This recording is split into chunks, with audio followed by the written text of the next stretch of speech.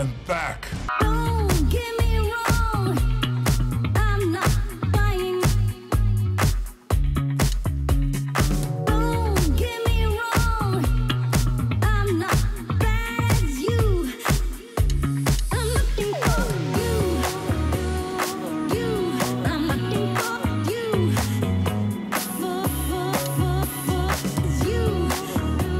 For you.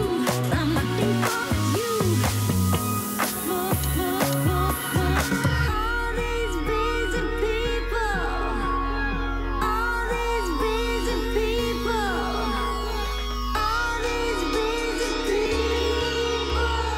What is going on, guys? Welcome back to another video. I know it has been a while, but thank you so much if you're tuning in. If you're new to my channel, make sure to drop that subscription below. And where exactly have I been? I think it's been about 3 weeks since I uploaded a video, and I just needed to hit that reset button. I think I've trying to been focusing on like the direction of my channel and where I wanted it to go.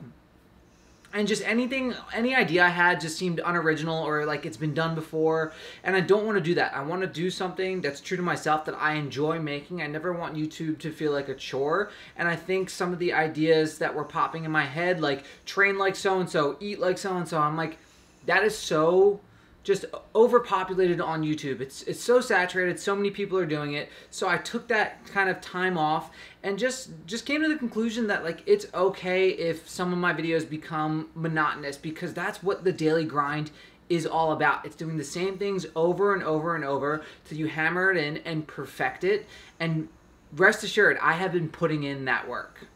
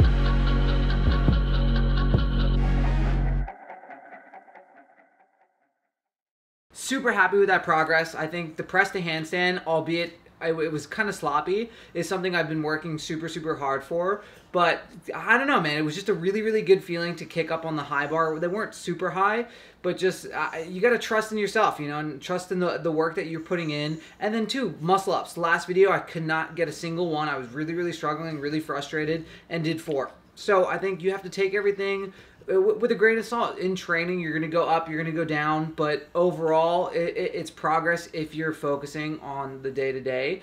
And that's what we're doing today. It's just another simple handstand session. Something that I haven't done in like a really long time. I think I've been doing handstands before like my actual workout, but I don't know. I just wanted to slow down a little bit and just train handstands for the day. So here are a few clips.